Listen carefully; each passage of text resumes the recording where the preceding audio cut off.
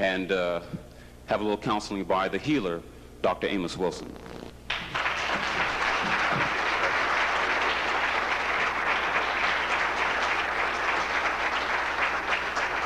Thank you. Thank you kindly for your warm welcome. And I want to say, indeed, it's a pleasure to be here again. I always enjoy being here with you and sharing the platform and the time and everything else with you. It's indeed an honor to be invited by you again to speak on some matters that are very great importance to the whole community. I also want, of course, thank you for the support you've given in terms of the work that we are doing, and I mention we because it's not my effort alone, but the work of a very good friend and partner of mine, myself, along with some other dedicated persons at the African World Info Systems. Brother Tyler mentioned some of the books, of course, The Developmental Psychology of the Black Child, Awakening the Natural Genius of Black Children. Very, very important in the sense that if we are to appropriately educate our children and appropriately socialize our children, we have to understand their psychology. Probably the worst approach to trying to educate our children and to socialize our children is to say that they're just like all other children. The only difference is the color of their skin. And we hear a lot of that going on.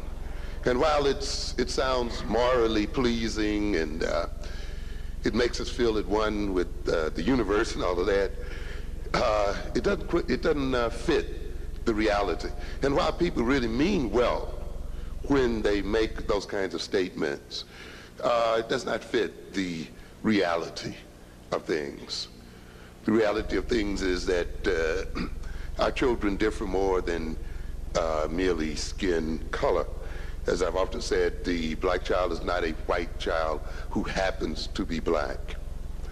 I've mentioned to you before, of course, that the psychology of people flows from the history and experience of that people, just as the psychology of the individual flows from his or her unique history and experience.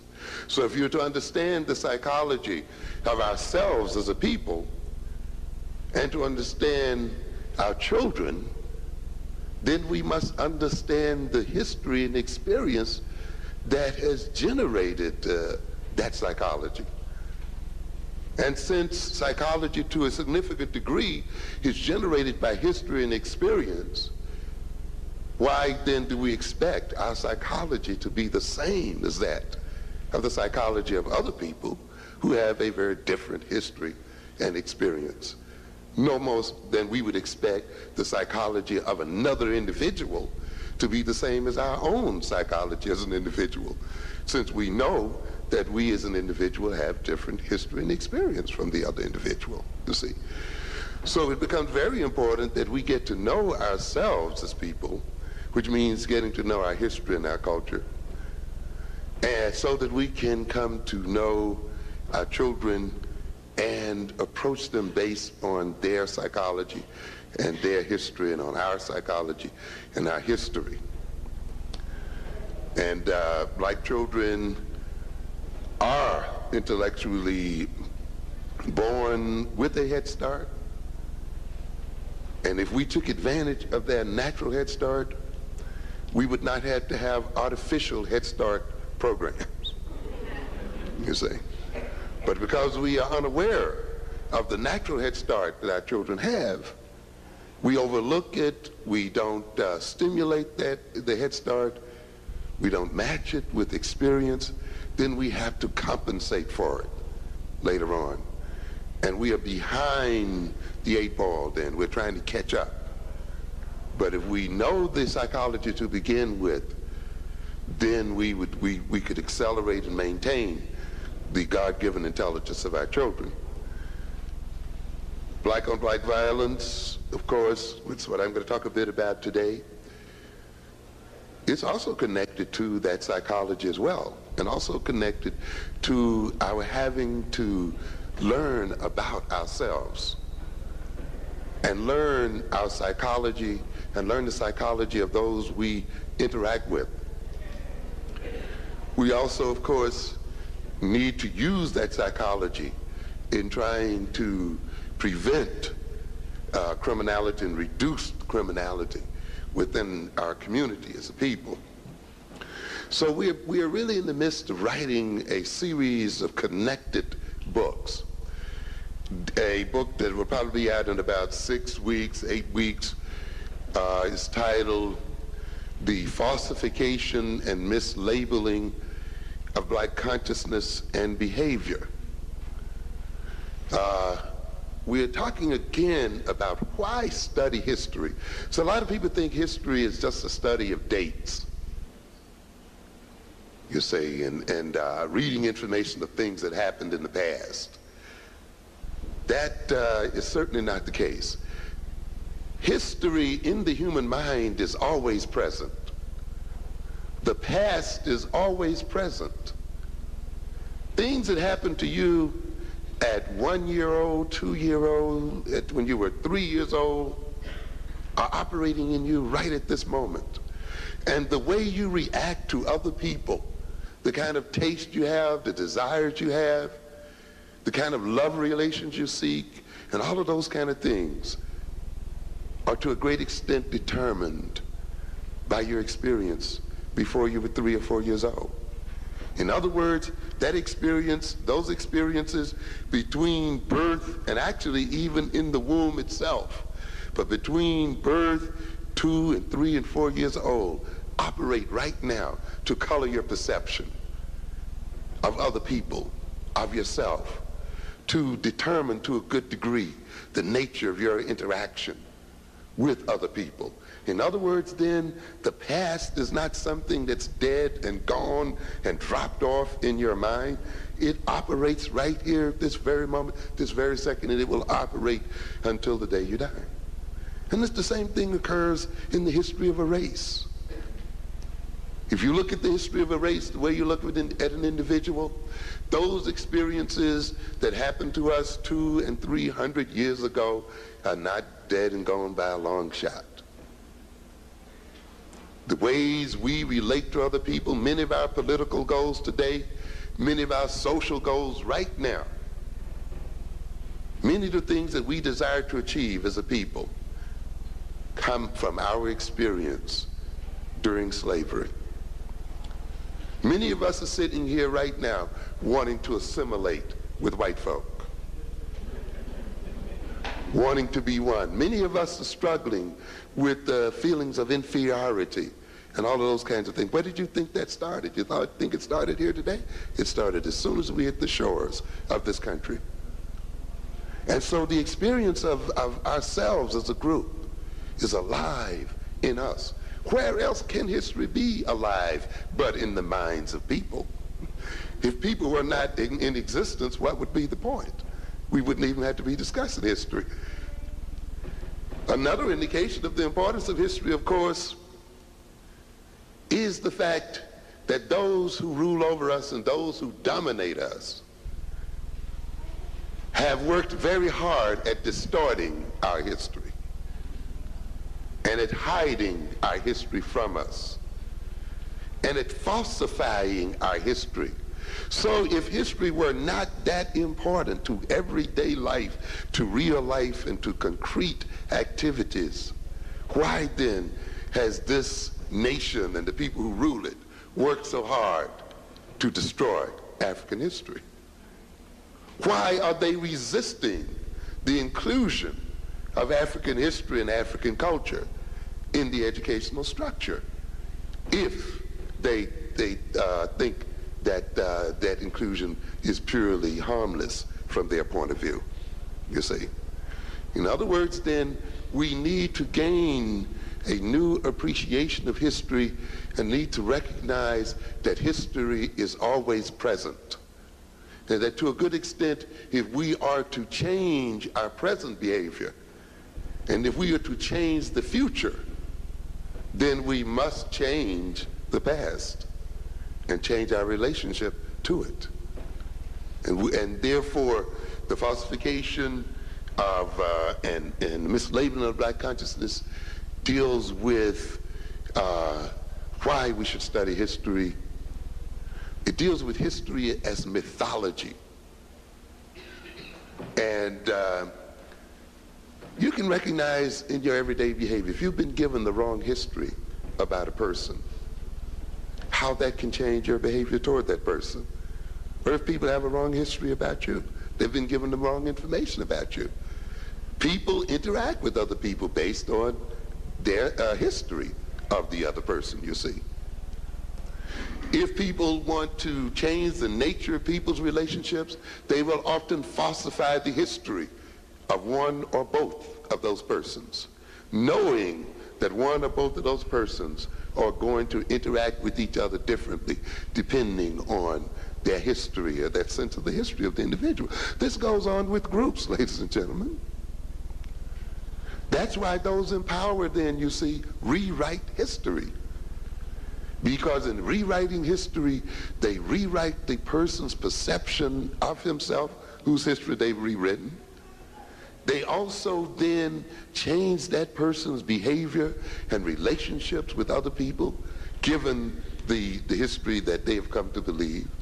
And they also change the way other people interact with those people, you see, based on the history that they've learned about the people, you see. That's why any group has to take command of its history and to make sure that it projects the kind of history that operates in its best interest. It cannot let another people write its history and let another people, you see, determine the nature of its history.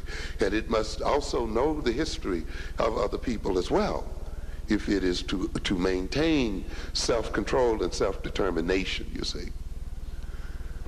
But history is not a mere remembrance of experience. Everything we've learned in the past. You know, if you've learned to talk, you've learned to walk, and any other thing, you've learned it when? Not today. You learned it years ago. So if you, in a purely theoretical sense, forgot all of your history and all of your experience, you would return then to a fetal state of existence, to a state of immaturity. You would be reduced in your capacity to deal with current and present realities. Many of the coping techniques and things that you've learned in your past would not be useful to you because you would not have them at hand. The same thing is true then in the life of a people. We learned a lot of things as African people. We learned to cope with a lot of things. We learned a lot of methods and techniques for solving problems. The forgetting of African history, the not knowing of African history then, breeds in us a certain levels of immaturity and incapacities to deal with problems which confront us today. So you see, history is not a game of just remembrance. History is an instrument of power. And when you let another people, as I said earlier, falsify your history, they then will destroy your power and your potential as a people and your capacity to solve your problems as a people. So we're going to be talking about this. We're going to talk about how European history's mythology organized our mentality today as African people, and how we have to see European history as a mythology and get a more correct and realistic knowledge of European history as a way of getting a more correct and realistic knowledge of ourselves and as a way of getting in control of ourselves. We're also going to talk about, in that book, a psychology. Why are we labeled as maladjusted and so forth? And why do we let another people place labels on us? Why do we let another people call our children learning disabled? Why have not we examined those definitions? To a very great extent, the destruction of our children is taking place because we have accepted without opposition or critical analysis the definition of other people of their behavior. A people who have falsified our history, do not know the psychology of our children nor us, but yet who are arrogant enough to feel that they can label our behavior and then impose programs on them. You must understand, you see, the labeling of behavior is not a mere designation of certain forms of behavior, but is a form of domination. So when you're permitted to label other people, you also are authorizing certain types of behavior toward those people. You're authorizing the withdrawal of certain rights. You're authorizing restraints and constraints on their behavior. You're authorizing, you see, the taking away of privileges and authorizing the imposition of all kinds of punitive and other so-called measures. So labeling children and labeling people's behavior is not something that should be taken easily, something that should be looked upon as purely the work of experts. No, as a people then, we must regain the capacity to label our own behavior and to deal with that behavior within our own context, you see. We have this great genius in our children, and yet we have people in authority labeling them as learning disabled. It doesn't work, and it shouldn't work. That leads me then to the other publication we have coming out here soon. I was talking earlier here to Brother Gus, for instance, just speaking of psychology for a minute, and perhaps we'll elaborate on it in our second session, when we were discussing the issue of normality. What is normality? What is identity? You see? And we talk about normal behavior and abnormal behavior without really examining what it was about. And I mentioned to Brother Gus that normality as a concept is more or just as much a political or economic concept as it is a psychological concept.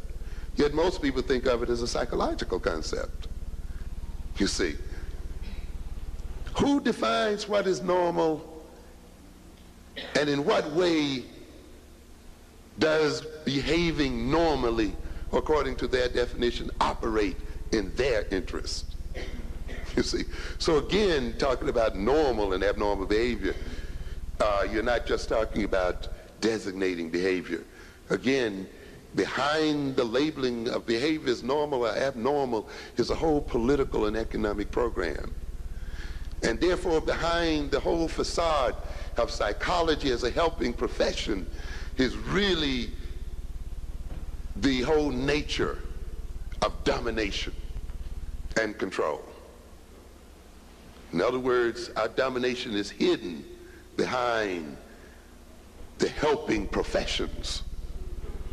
You see, special education, stuff like that. When you look behind it, you'll see political social programs. That's why they don't do any good much. You look at them. And so we are examining this, and we're demonstrating how this works. What do you mean apathetic, that black people are apathetic? You know, and when you call apathy a psychological problem, you begin to recognize, though, as I've said before, in order for this system to operate, black people have to be crazy. Oh yeah. We could not be in our right minds and be in the condition we're in. That's a political necessity, an economic necessity. We talk about apathy, for instance, where people supposedly do not show an interest in, a passion for those things and activity and knowledge, which if they did so would change their circumstances. We're left puzzled, you see. Why doesn't this person show an interest in reading and writing and understanding? Because if they did, they could achieve certain things and solve certain problems.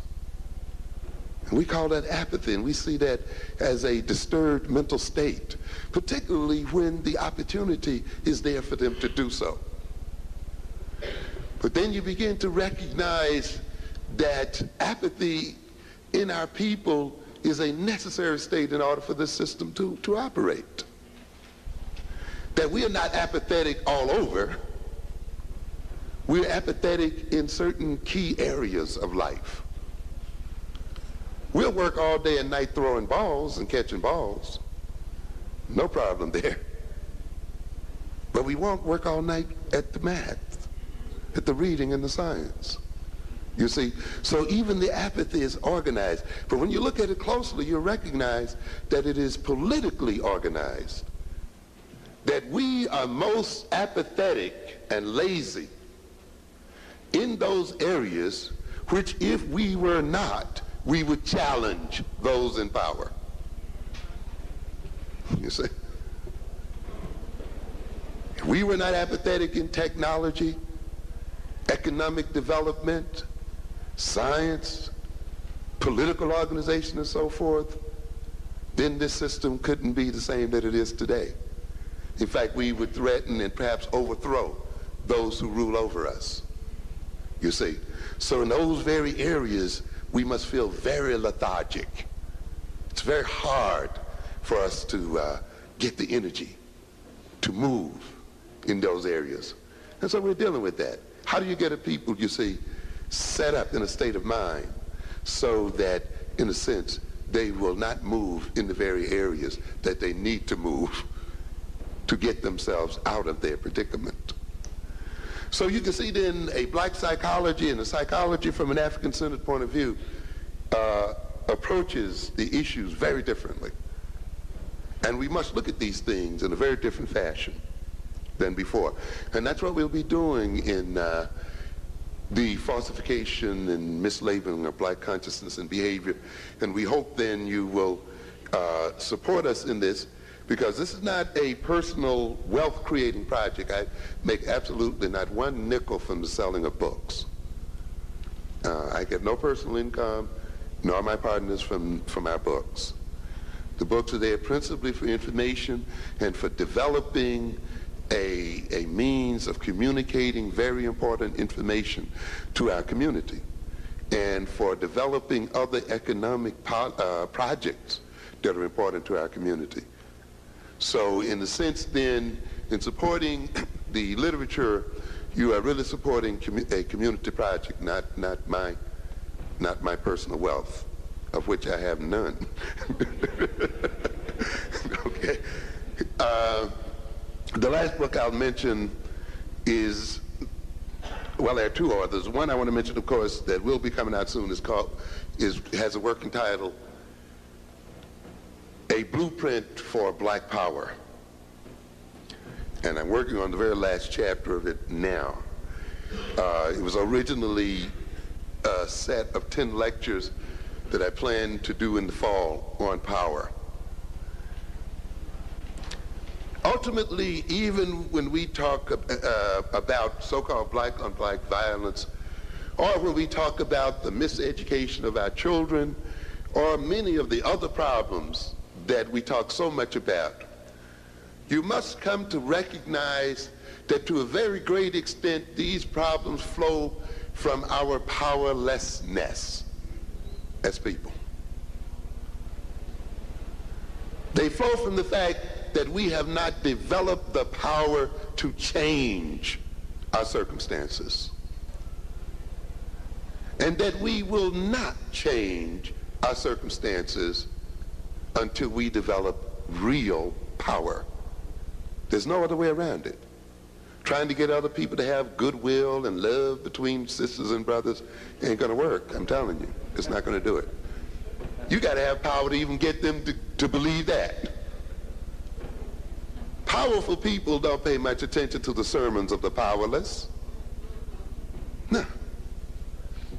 preaching and ranting and raving at those other folk is not going to have much influence on their behavior. Why should they pay you any attention? You don't represent anything. Okay? So you got to have power to even convince them to love you, to be brotherly, and to be sisterly. Why should I be sisterly to you? What does it mean?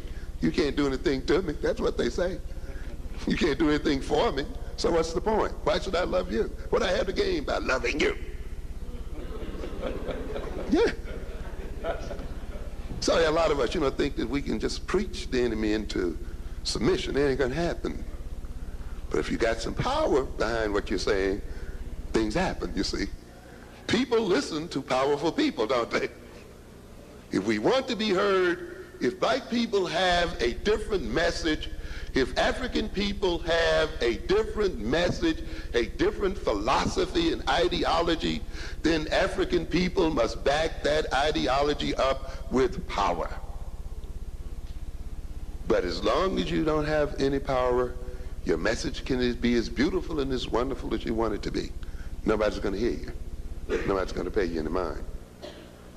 See, a lot of people here were quite perturbed about the gay initiative in terms of the U.S. Army.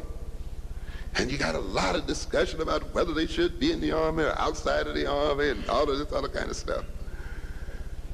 But I think what was missing in that discussion was not the morality or the immorality of the deal, was how did this group of people get their agenda to be almost number one on the president's list?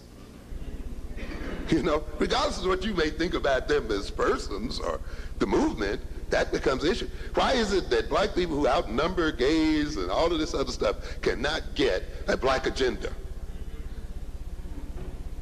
in the presidential situation? You see, that to me was the issue.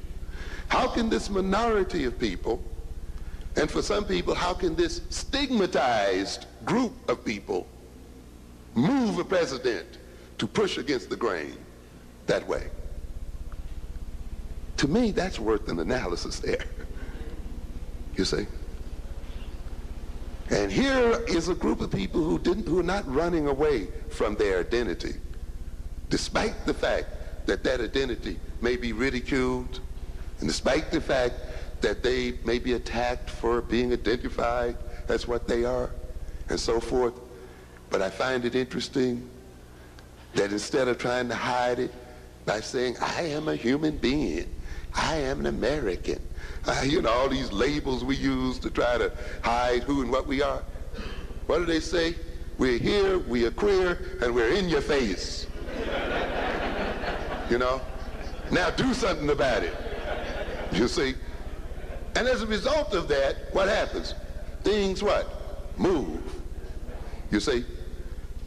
And it shows and it demonstrates something. You don't gain by running and hiding and denying who and what you are, no matter whether people like you or not. You stand up for who you are and you speak loud about who you are. I'm black and I'm proud. This is what it's about. I'm an African person. This is who I am.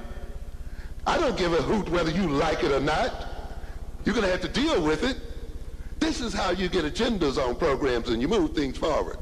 Not by hiding and sneaking and abstracting yourself, you see, but being real and putting power behind your reality. The gays, I think, are having a parade here today, aren't they, in D.C., where they promised to have 1 million strong up there. Well, what is that about? Demonstrating what? Strength. That's what a demonstration does.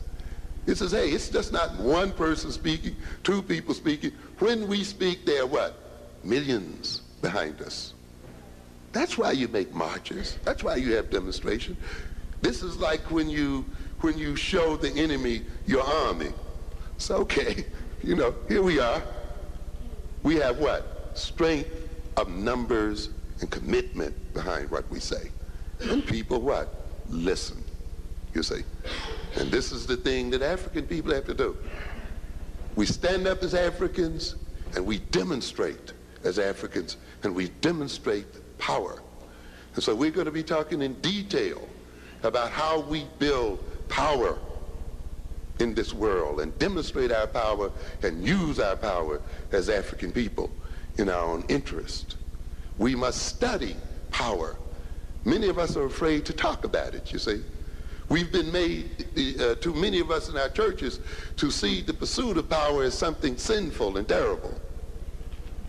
But it takes power to be alive. If you have no power, you're dead, just like a battery. Power is the essence of life. There is no life without power, you see. And therefore, if you want to stay alive, maintain your life, enhance your life and your survival, then you must develop power and maintain the power to do so. Otherwise, it won't happen. You can't do it without power. And somehow someone is trying to convince us that this is the case. We're afraid to talk about power. We're afraid to talk about wealth, you see. And because of that, we're poverty-stricken in too many ways. And in the later session, we'll come back to this. But we're going to talk about power. The final book that we've done, and will probably be coming out in the fall, Educating Black Children for the 21st Century. What is an African-centered education? What is that about? It's about far more than black history and African culture. There's much, much more. In fact, the African-centered point of view covers every aspect of life.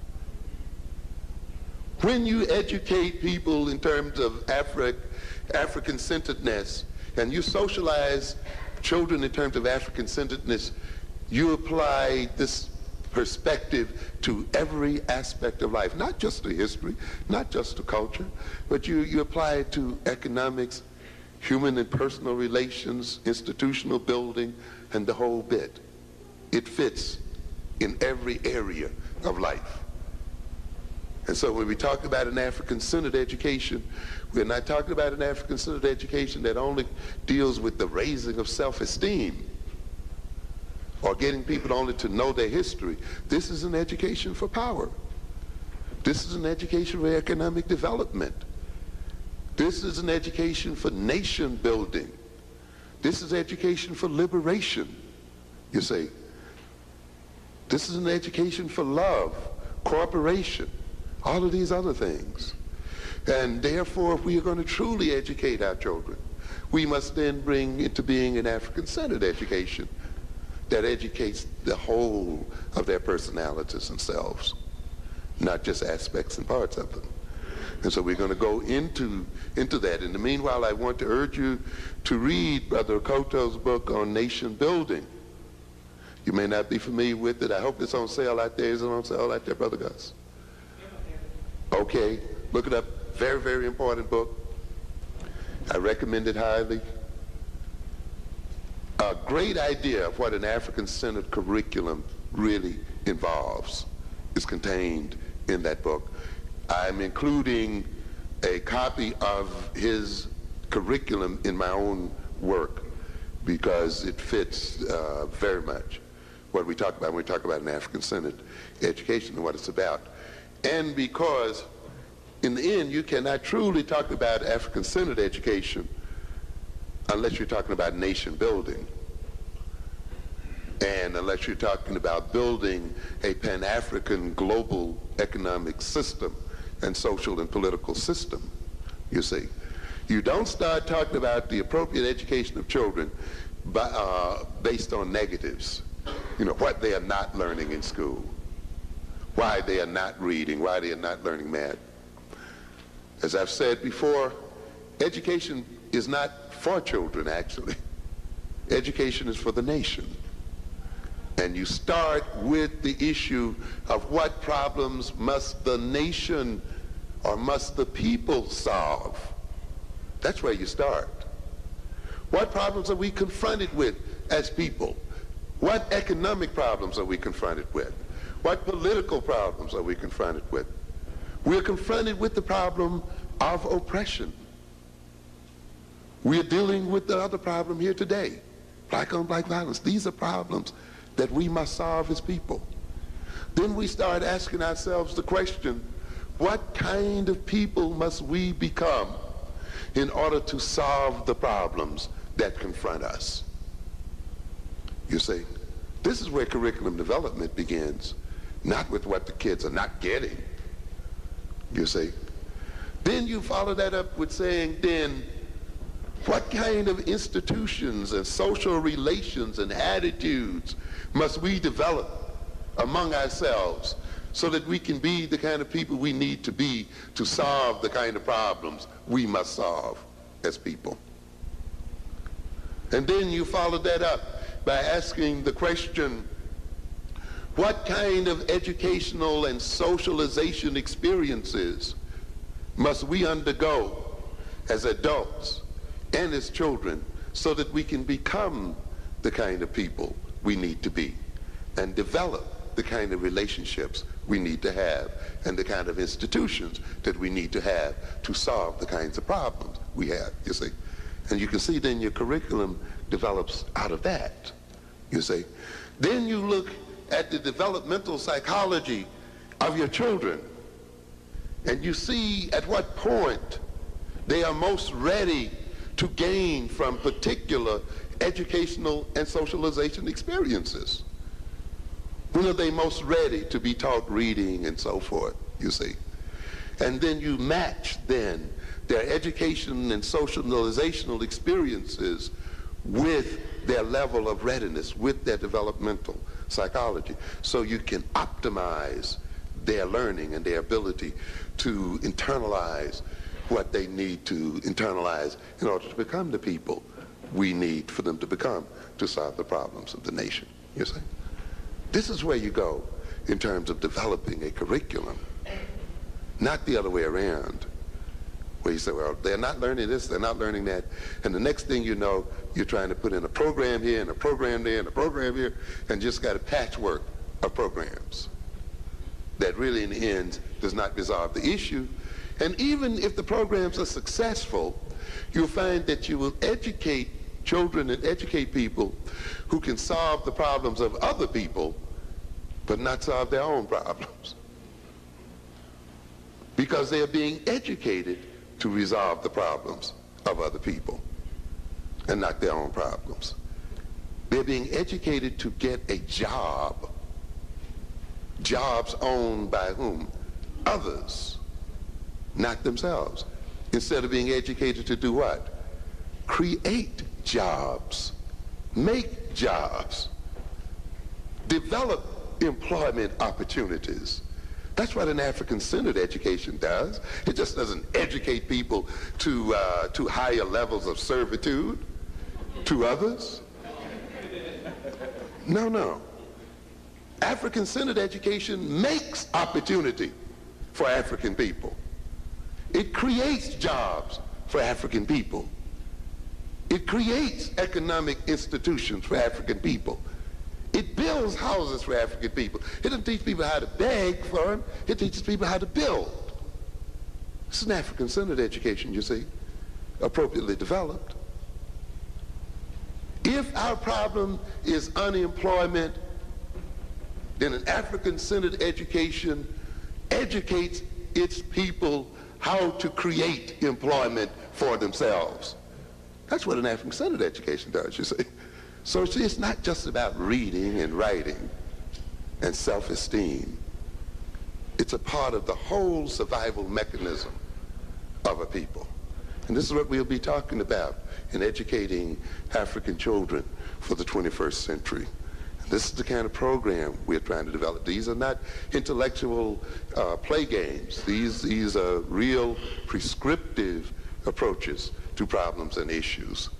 And I've taken this time, which I should not have, but to sort of introduce you to the kind of things that we're trying to do, and to hope that you'll continue to support us, and that you yourself will contribute to this movement. We need a lot of writing done.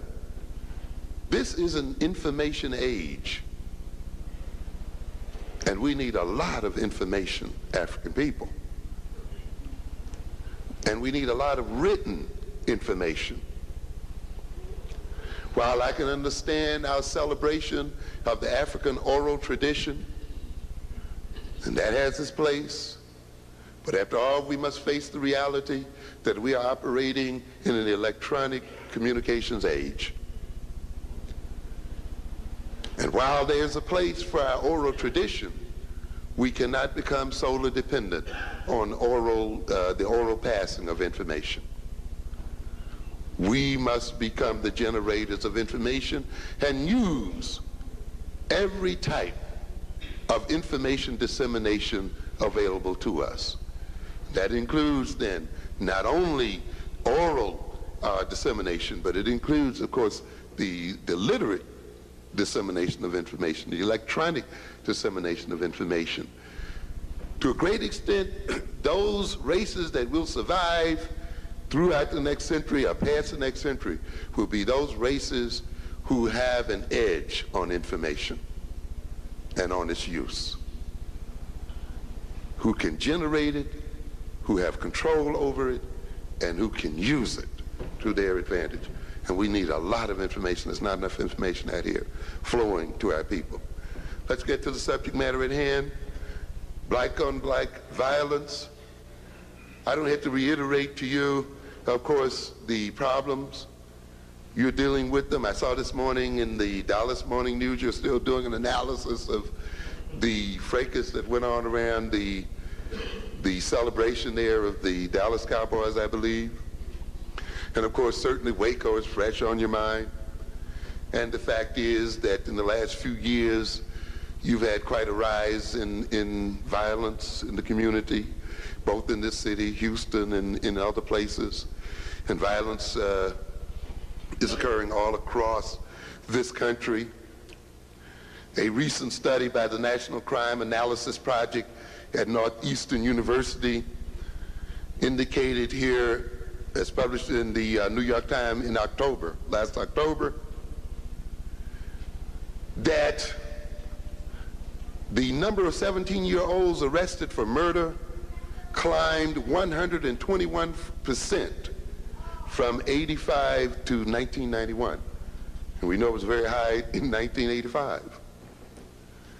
The number of 16-year-olds arrested for murder rose 158%. But the highest increase, 217%, was in the arrest of 15-year-old youngsters. And even the number of arrests for boys 12 and under has soared 100% since '85. So we can see that we are facing an epidemic here, a sort of crime epidemic. One of the experts indicated that what we've seen in the past few years is nothing compared with what we'll see in the next decade and on into the next century, as the resurging adolescent population mixes with changes in our society and our culture.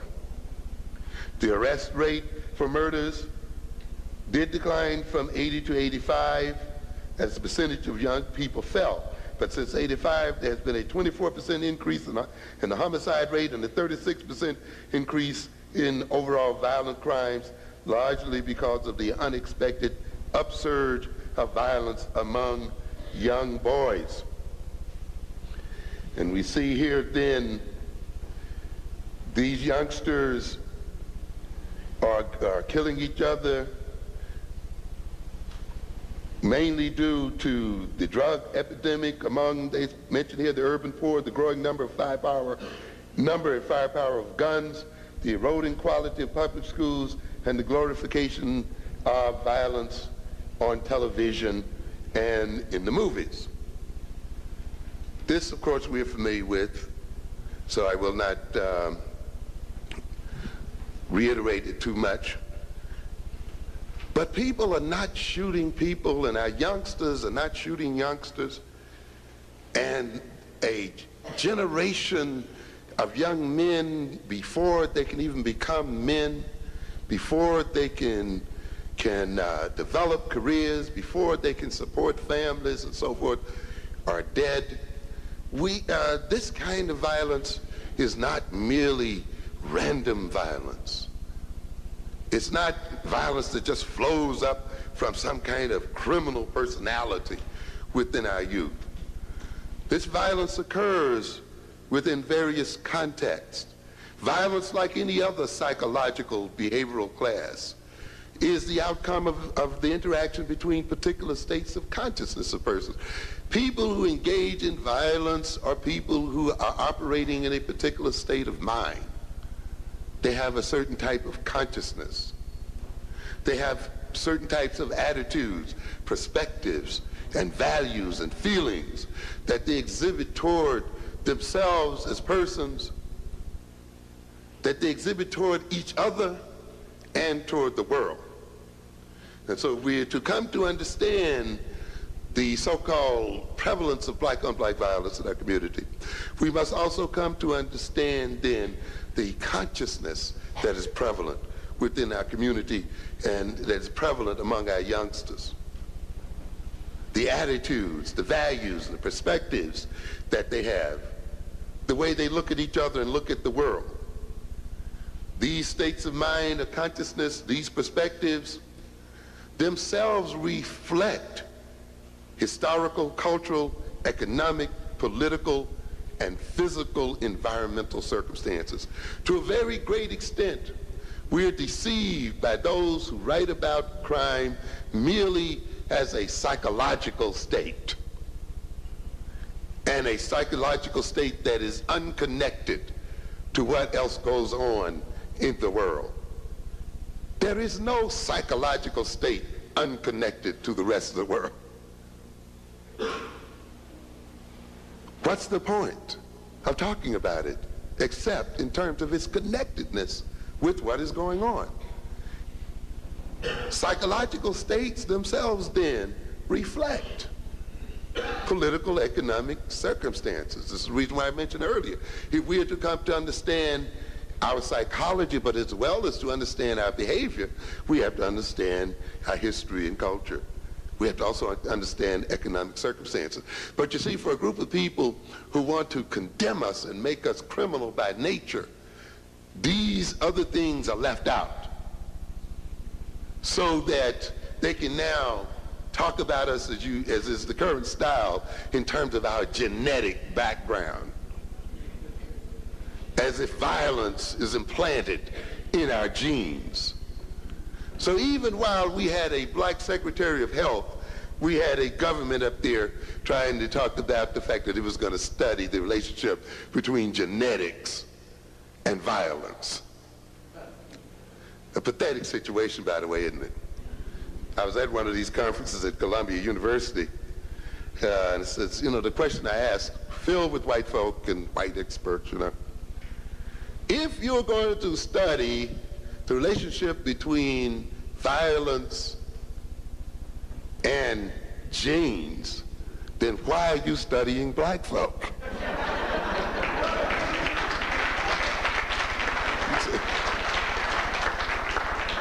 And isn't it interesting, as I will point out here later on, in the face of the tremendous record of violence of Europeans, that we see black folk and black youngsters and black young men as the subject matter for studying a relationship between genes and violence. What a joke. But we get these kind of jokes all the time.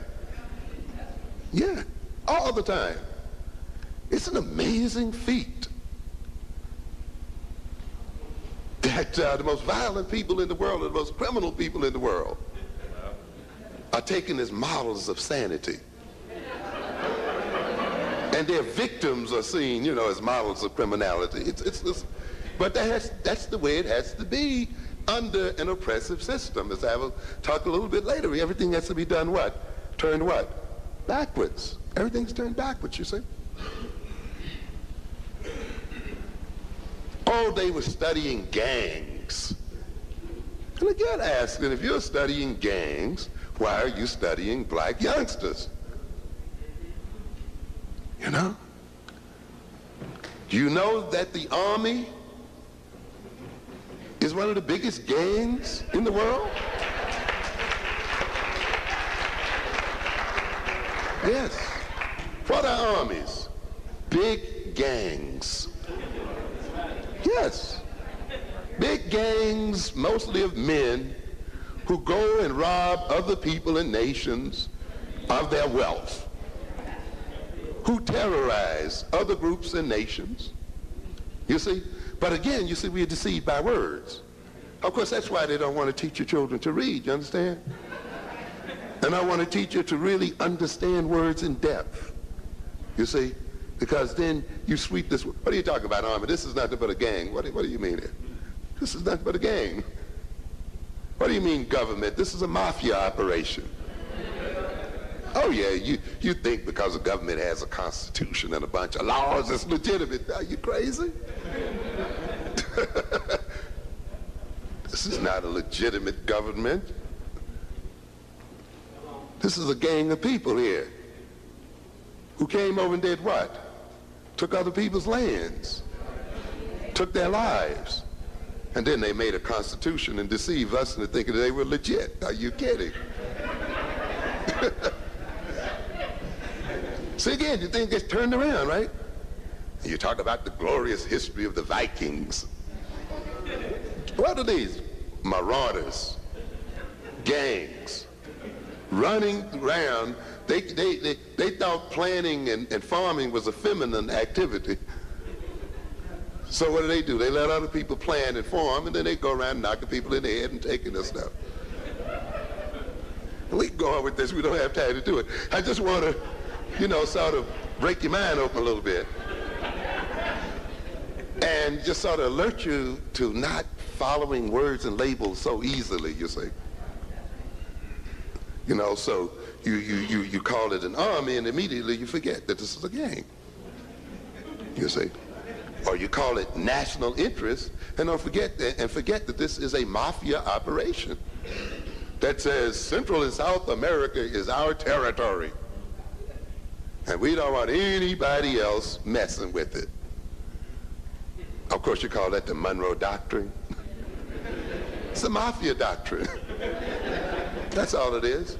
And the Central and the South Americas have what? Not a thing to say about it. And the instant they say, well, we want to elect our own government. We want to have, hey, wait a minute, hold on. If it's not in line with what we want, we're going to do you in. How different is that from a drug gang that moves into a community and tells the community, this is our territory. They don't own a house or a stick in it, but it's their territory. And when people say, well, we want to walk the street peacefully, we want this and that. No. You can't do that. This is for us, you see.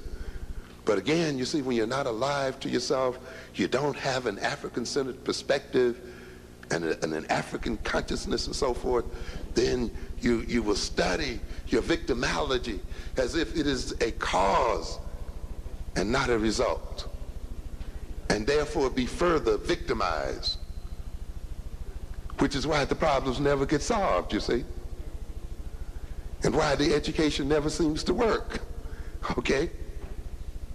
So we have to understand this.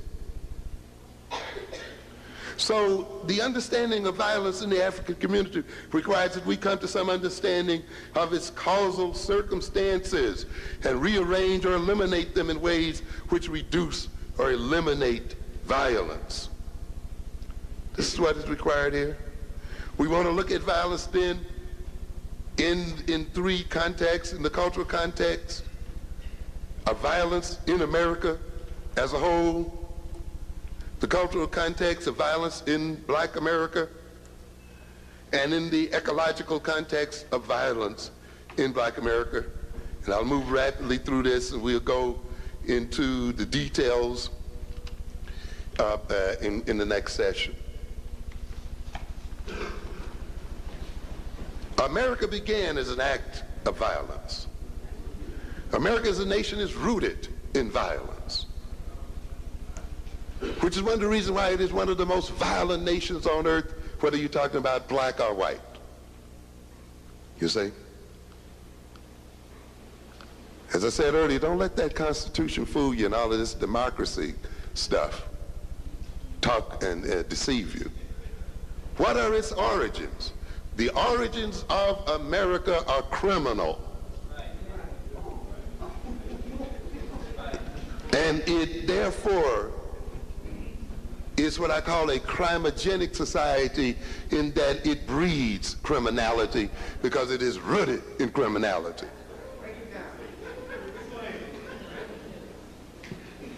Why are you surprised? What are the two major acts of criminality that brought this country into being? The first one, of course, was what? The criminal destruction of Indian nations. Rape and robbery and thievery. Taking of lands and taking of wealth. Destroying of people's cultures and nations. Placing people in prisons called reservations. Slandering their culture and their character as people. This country is built on it. I don't give a hoot whether you love it or not. It's what it's built on, and that's the reality of it. And why can I call it a crime? Because I can call it a crime based on the white folks themselves. They came over here with the Bible in their hand, didn't they? They came over here touting something called the golden rule, didn't they? Do unto others as you would have them do unto you. Okay, so don't tell me they didn't know any better. They would not have had that done to themselves. And yet they did it to others. And so within the context of their own cultural definitions and within the context of their own religion, they were criminal. Okay?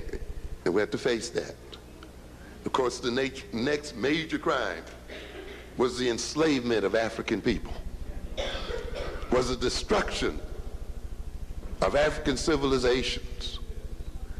You talk about the disruption of the black family, as if that disruption occurred since the 1960s and 70s. The disruption of the African family began with slavery. That's where it started. And the disruption of African culture, the disruption of social relations and arrangements and institutions of African people began with slavery, and it has not stopped yet.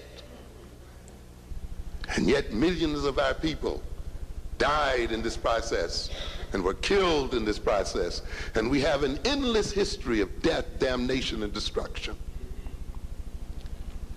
The coercion of our people into work, a slandering of our culture and the slandering of our character, the lynching of our people, the physical abuse of our people, the racial discrimination against our people. All of these things with which we are familiar have been practiced from day one in this country.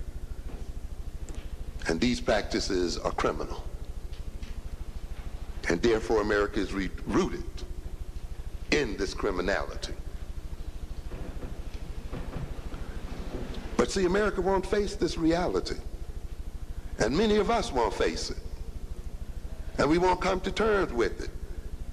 And yet we go to these churches and we talk every day about the fact that people are not saved unless they what? Repent of their sins.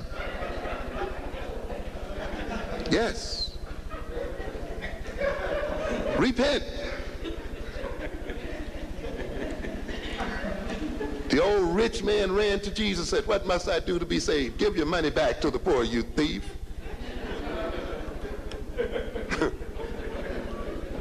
He didn't do it though, did he? But that was the thing. Look, you got to give it up. You got to give it back. You got to repent. You got to admit. But you see, we as black people want to put that rule on ourselves, but we don't demand it on those who misused us. And if they do not reparate, and if they do not repent, if they do not come to terms with the sins enumerated by their own book, the book that they laid on us, then they will suffer, and as they suffer, we will suffer. I'm telling you. But we don't want to deal with that. See, we want somehow God to overlook white folk. You see, it ain't going to happen. We think somewhere down the road these whites are going to really share something with us. I tell people this, that thing is very interesting. The rich man runs and says, what should I do to be saved? And he says, give the money back to the poor, you know. Joker ran out. And I said, look, if you think that Jesus is God, isn't it interesting that this man looks God right in the face and says it ain't happening? Okay?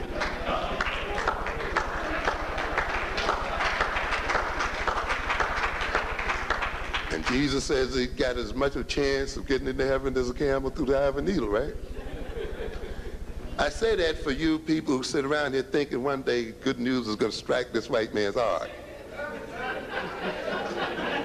And he's going to share equally his wealth and power with you just out of the goodwill and goodness of his mind. If he can look your God, if the rich man can look God in the face and say no, you know doggone well, then these folk can look you in the face and going to say no.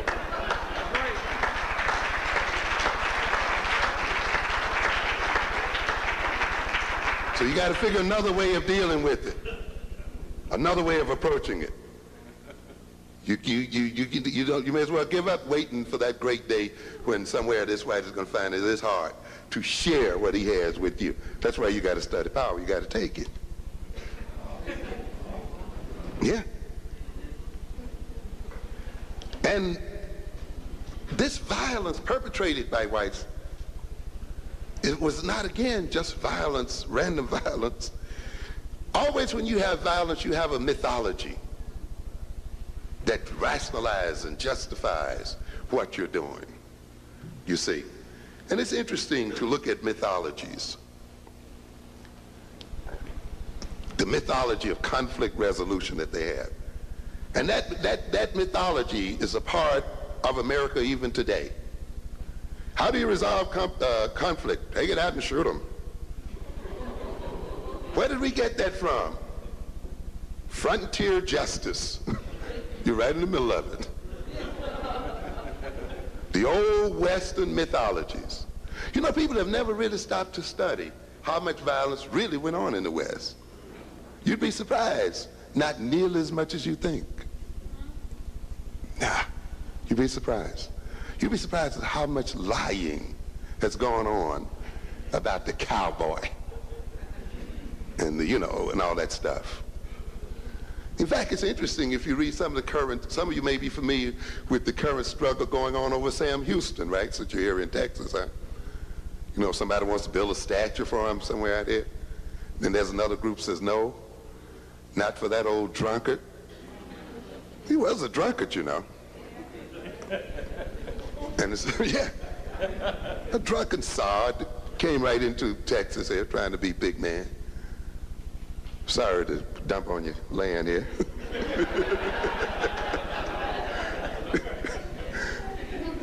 Yeah, ne'er-do-well, looking for a new opportunity in the land of Texas. A bad general, too. Running like hell from Santa Ana and the other people there. Oh yeah, check the real history out. You see? Now you got your fourth largest city in the country or whatever, named after Sam Houston, but you haven't really studied who Sam Houston was. What a rascal he was. How he was not really thought that well of by many people. How the battle he won was more by accident than it was by design and plan. Yeah. The whole bit. All kinds of myths have been generated to what? To justify this nation. So the myth of the chosen, that these people were chosen by God in some way to rule the earth. The myth of what it means to be a man, you see. All of these kinds of myths have become a part of American folklore, but they're just not folklore. They become a part of people's ways of behaving and relating to other people. A real man don't take no stuff. And he or she dissed me, And how do you resolve that? You go for it. Because that's what? The American way of solving problems, you see. And there's a mythology there. People not only dominate other people, they rationalize their domination. They make an excuse for dominating other people. So the whites had to rationalize their immoral behavior that was even condemned by their own Bible and by their own God. They had to rationalize the murder of Indians and the enslavement of black folk. And in order to rationalize it then, they had to create a racial mythology that we were born to be slaves. You see? So they're not doing anything wrong. This is right in line with God's plan. They brushed off that old dusty myth of Ham to try to convince themselves and us that somehow in the divine order of things, we were designed to be the servants of others. And yet even the reading of that thing itself does not say that at all. But people believe it because it is a part of the racial mythology that has been laid down, you see. And so many of us are willing to forgive those other people for what they've done and ask nothing from them because in a sense we have subconsciously internalized these kind of mythologies, you see, that somehow we are people who are supposed to be the servants of other people. And therefore, that's one of the reasons why we think that they're going to be exempted from the law. The Indians were destroyed because they were what? Savages. Okay? They're the savages. They're the ones without civilization. They fed you when you got in, would have starved to death, maintained the white colonies and so forth. And what thanks did they get for it? Death. Why? Because they were savages. So again, what do you got? Oppression. Things are being done what? Turned around, turned backwards. You see, the victim is made to appear to be the perpetrator. You see, and this is what mythology does. Mythology seeks to what we call naturalize history, to make what is appear to be what is natural, or what has been divinely ordained by some natural order or by some divine order. And so we get a mythology. Not only though do people build a mythology to justify what they're into, they act in terms of the mythologies that they develop. The mythology of racism and the mythology that was built around black people is used to justify segregation, justify discrimination, justify all forms of misbehavior toward us as a people. Once you use that mythology and use the mythology to create an environment, you actually then begin to create behavior as a result of placing the person in a particular environment, you see. And this is what happens. You put people in a particular environment, after a while, that environment is reflected in their behavior. You put a person in prison, you keep them in prison, they learn to be criminal. Yes, and we know prisons are schools for criminality. But you see, the process of putting them in is overlooked. The process of creating the environment is overlooked. What you do is count noses after you've done it. And you say, oh, well, you know, so many of them are arrested for violence. That means they must be violent. But the whole process of how it happened is not dealt with. I deal with something in black on black violence I call the structuration of crime. What am I trying to say there? Simply because a man mugs someone else doesn't mean he's more criminal than a man who swindles, even though we are often convinced of that. Often crime is not irrational, but a rational process. People weigh, you know, they weigh all kinds of options often when they engage in crime. When you've robbed a person of education, You've robbed them of job opportunities and possibilities, locked them in what amounts to reservations. If they had the same level of criminality as a person who has a degree in accounting, works as a vice president of a bank, they're going to create two different sorts of crimes, not because one is more criminal than the other, but because of the structure in which they both reside. As I've said before, it's crazy if you are an accountant and you have control of the money and you can electronically transfer millions of dollars to your own account for you to go out in the street and knock somebody in the head for a few nickels. You have what? Different options. Not that you're necessarily less criminal. Your object is the same, to do what? Get money. You look at your options. So, hey, man, I can transfer this, doop, doop, doop, doop. I got $1 million, I'm done with it. But another man who's not what? Sitting at that position, is not in that place, looks at his options. Well, I either got to break into a house, knock somebody in the head, one way or the other, you see. And yet we don't talk about, you see, how so-called black-on-black violence and the criminality in our community is structured by the very system itself. You see, how placing and restrict people under certain circumstances and restricting their options, we literally dictate the types of crime that they will commit when they commit them. And then we want to talk about their violent nature and try to connect it with their genes. See, when these whites were begging and poor and weak over here in this country, they didn't hesitate to kill and mug the Indians, did they? To rape and rob and steal and do whatever they could. Once they got it under control and passed their mafia rules, they didn't have to engage in that anymore. They used their army and police force and other kind of things to do that.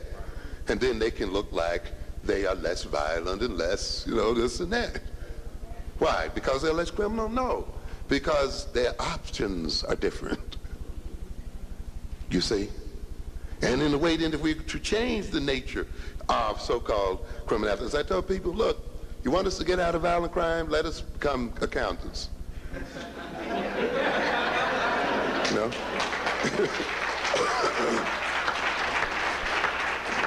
Then we'll just run a good SNL scandal on you, but we won't hit anybody in the head, won't shoot anybody. But it's very important for us to understand, as I got to rush through here.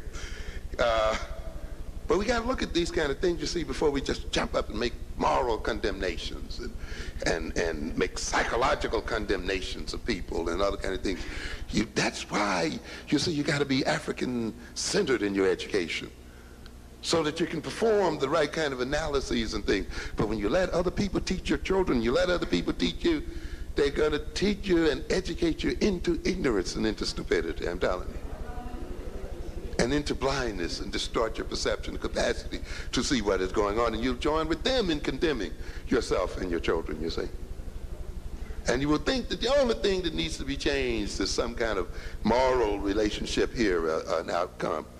No, there are political and social and economic changes that must occur if we're to change things here. So to a great extent, the crime that's created in this world is created as a result, particularly in terms of the so-called black community, of the structuring of this society by white domination and the mythology that it projects to justify that domination. Most of all, it's structured by the whites' denial of their own criminality and their own criminal behavior, and their projecting of their own criminality onto their victims. So the Indians become the savages, even though they were minding their business before you got here.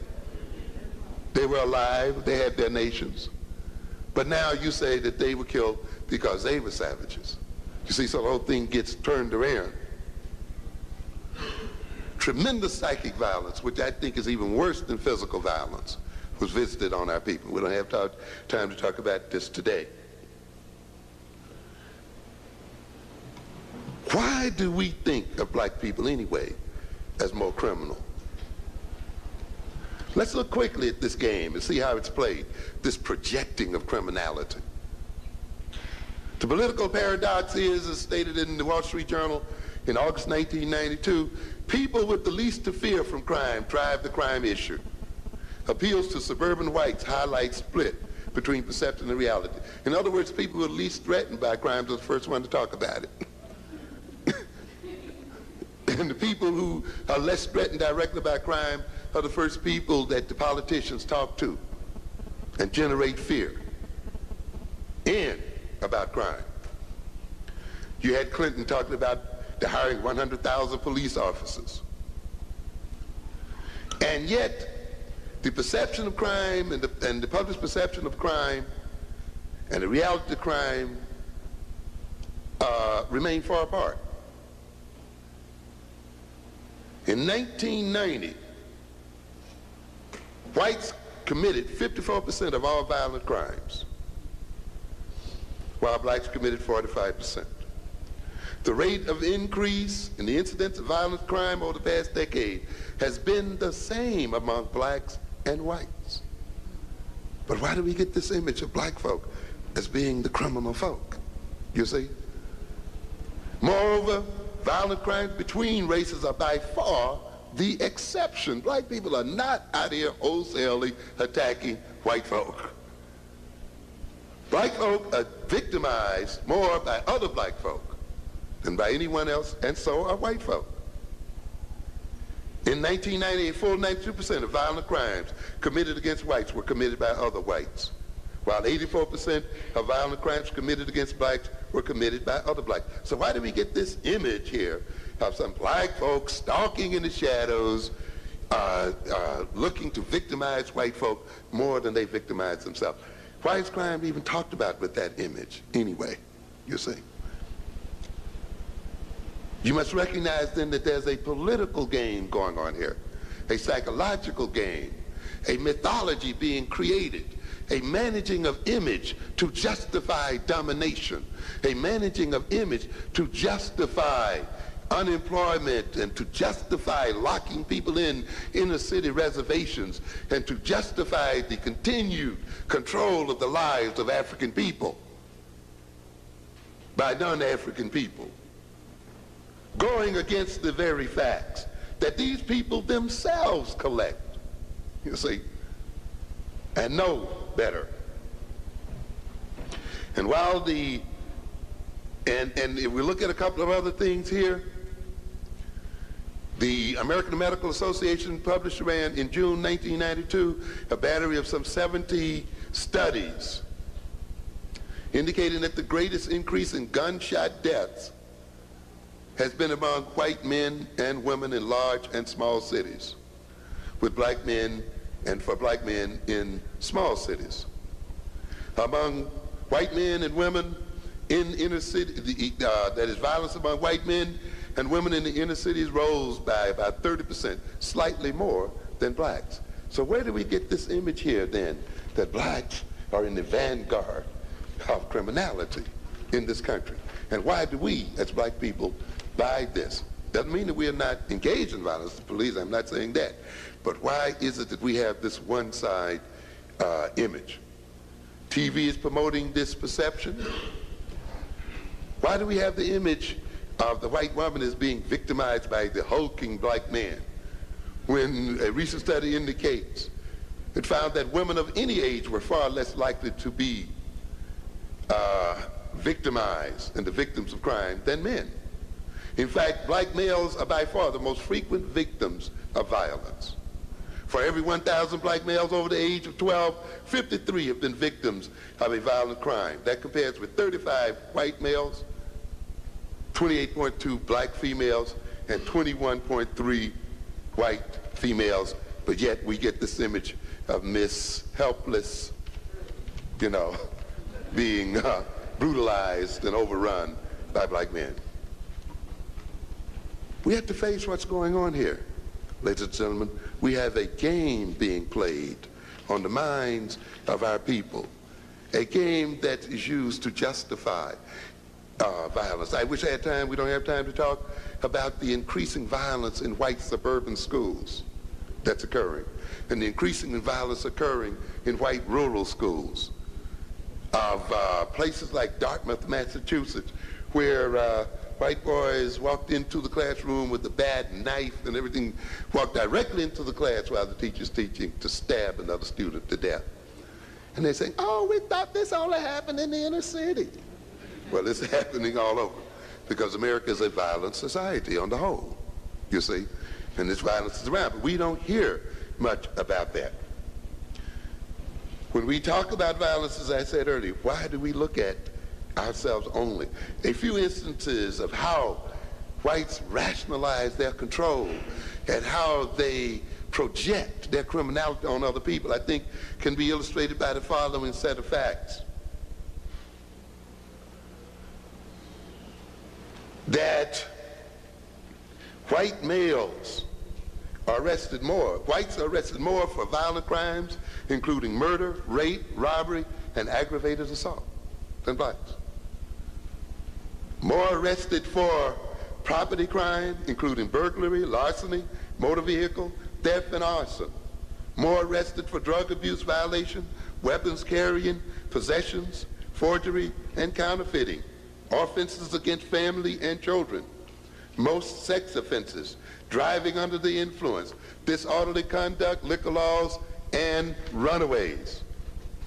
How do we get this image then of the black criminal man as being what it is today? I cannot fail to mention the crimes of the white male against black humanity in the forms of wars of conquest, colonization, and ongoing oppression, of wars using African puppet proxy armies and white and black terrorists and mercenaries, repressive neo-colonial governments against African populations. These war crimes perpetrated by the white male have produced murdered casualties and maimings in the millions. If you read a current book by Brzezinski, who I think was Secretary of State or something under Nixon or so forth, he has a book now, let's see, in fact there are two out now. One, Pandemonium, I believe, I may have it mixed up, that's written by Moynihan, and I forget the name of the one now, that's written by Brzezinski. These people are coming face to face with the fact that we are not facing a new world order, we are facing a new world disorder. And they're coming face to face with the fact that ethnicity is not going away. It never went away, and it ain't going nowhere. And that a serious mistake is overlooked when is made when you do not deal with ethnicity and with religious philosophy and so forth. When you look around the world, this is what you see. This is what's happening in the world. And now they're trying to deal with it. Brzezinski, I think, makes the statement that in the 20th century, essentially, these Europeans have perpetrated the death of 167 million people. And I said earlier then, why are we looking at the African American gang member, trying to study him in terms of genetics and crime? Despite all of this, the media has successfully created and maintained an image of Africans, particularly African American males, as the greatest menace to life and limb.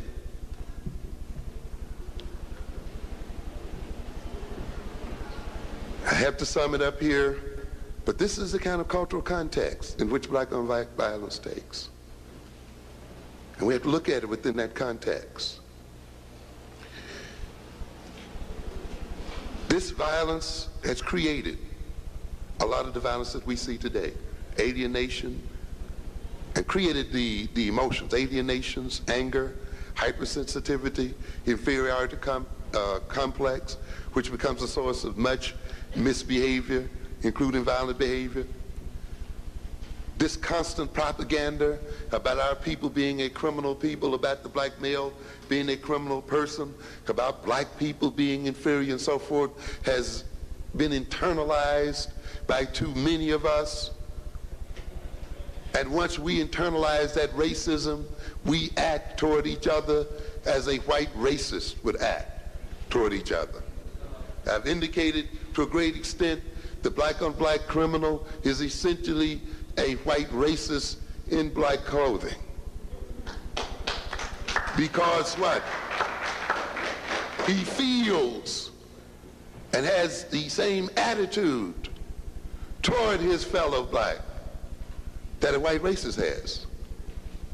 We don't have time today to talk about the role of identity and what identity means and what consciousness means, you see. But then you can hear, if you ride the subways in New York City, you can hear our young men using the same words that we here in the South would never have used in public. And we would never have allowed ourselves to use in public, you see. But people who now have identified and have with whites and have internalized their attitudes, the same attitudes that whites have internalized toward us, then feel quite free to engage in violence. We have to look at adolescence, the whole issues of adolescence, when people are struggling for power, when young people are struggling with frustration, when they're trying to struggle with their ethnic and sexual identity, when they're trying to gain peer acceptance, when they're concerned with status symbols, boredom, norms, and so forth, and how that feeds into so-called violence that we're talking about as a people. And what have we done to deal with the crisis of adolescence? A quick look then at what I call the ecological context of violence. A recent study was done here in New York demonstrating that 75% of those in prison were generated from 7 neighborhoods in New York City. And all of the, from all over the state, 7 neighborhoods generated about 75% of the prisoners in prison there, indicating that there's something about the ecology of those neighborhoods. There's something happening in those neighborhoods generating a criminality. And of course, you know, I don't have to name the names: Harlem, Bedford-Stuyvesant, Brownville, and other names which are very familiar to us. What is going on in those places? You see, violence that begets violence is facilitated when there are no mitigating influences. That is, influences that stand between the person and violence. In other words, if we had a correct ethnic history, a correct ethnic culture and knowledge of ourselves and ethnic consciousness, if we had appropriate educational institutions, if our family compositions were what they should be, if our employment and incomes were what they should be, then violence would be reduced in our communities. You see, what we call social institutions are not things people just happen to create. Social institutions are instruments created by people to deal with reality, to protect them, to provide for them, to serve as a power against reality and the power over reality to control reality, you see. We know then that people who generally receive certain levels of education, types of education and so forth, tend to engage in violent behavior less, at least the kind that we're talking about here today.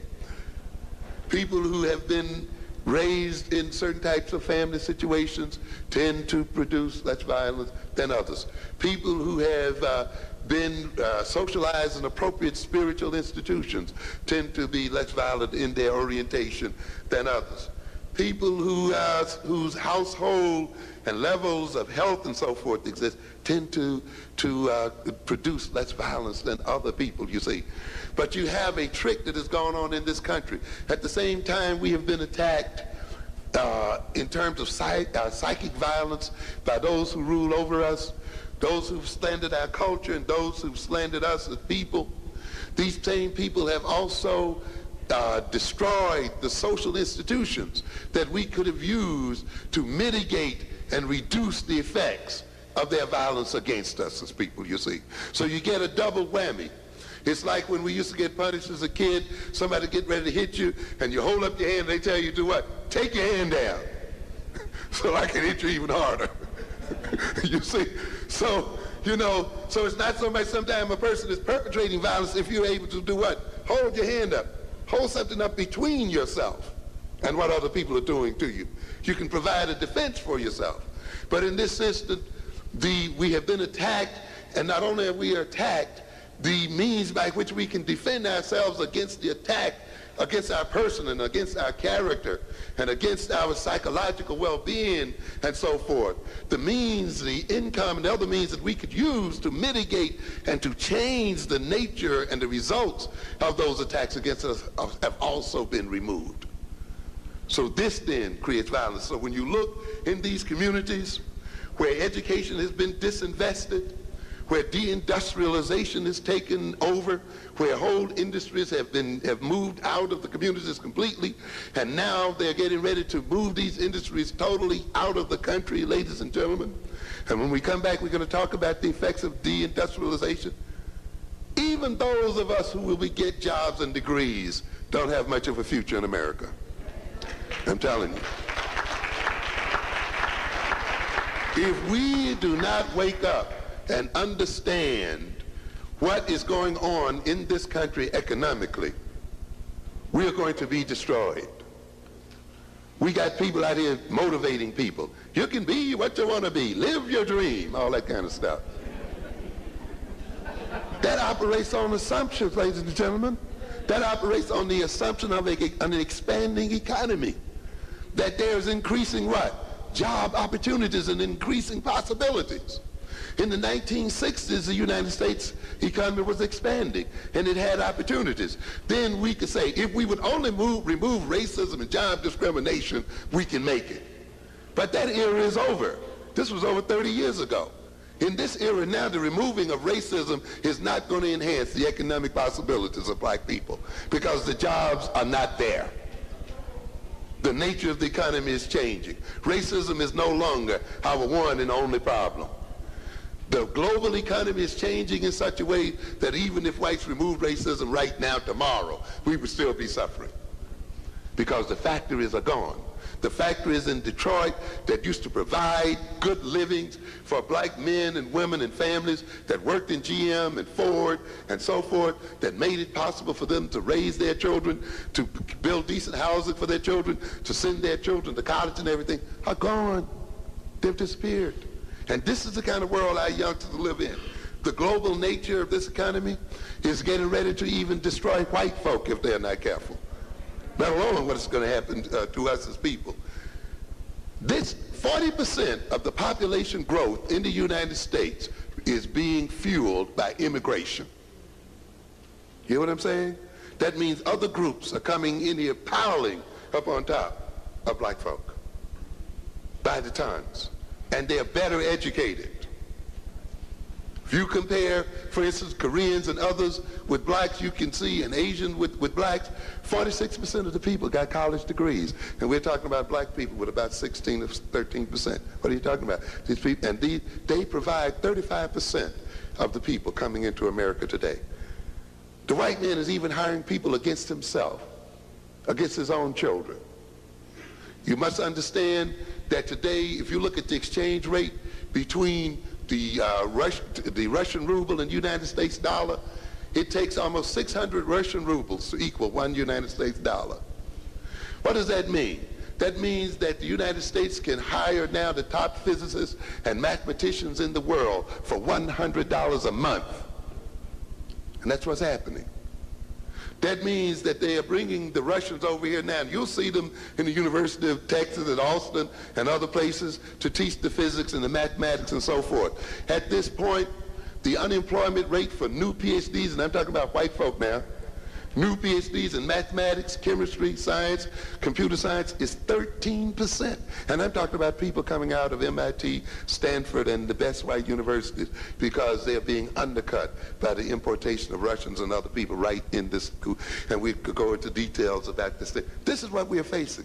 So I'll finish the rest of it when we come back. Thank you very much for your attention. Thank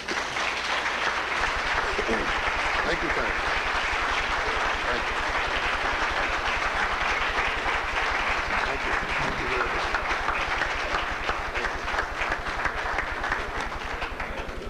much. I'm sure that you want to hear the conclusion of this address. Right now we're going to hear some musical numbers by